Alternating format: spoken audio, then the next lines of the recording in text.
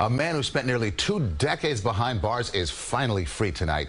A judge today vacated his murder conviction. And as CBS 2's Dick Brennan reports, prosecutors say that there were a series of major mistakes since day one. Where does Sheldon Thomas go to get his 19 years back? 19 years in prison for a murder he didn't commit.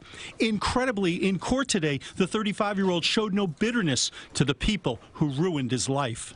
I forgive him, just like I've made mistakes my life, and people have forgiven me, and people have shown mercy on me.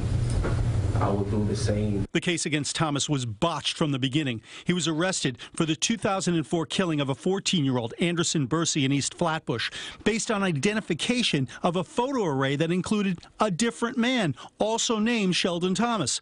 Investigators were aware of the mistake, but still went ahead. There's still a 14-year-old boy who lost his life in December of 2004. So no winners, but there were a lot of lessons that I think we learned from this case. In recent years, we've seen a lot of convictions overturned, leading to people being freed from prison, but then they face a new set of challenges. Make no mistake, I mean, I wouldn't want to wish this on anyone. I first met Fernando Bermudez in a prison in 1997, proclaiming his innocence of murder. In 2009, a judge would agree and release him after 18 years, but prison has a way of staying with you. I realized it early on that I had post-traumatic stress disorder, and 13 years later, I still need mental health help. Bermudez says Sheldon Thomas and others like him will also need to be wary of people who want things from you.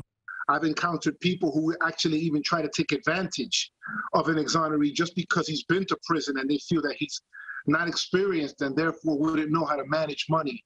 Bermudez has a family now, is an accomplished artist, and even writing a book. As for Sheldon Thomas, he'll take freedom one step at a time. Right now, he says he just looks forward to his first hot meal outside of prison. In Flatbush, Dick Brennan, CBS 2 News.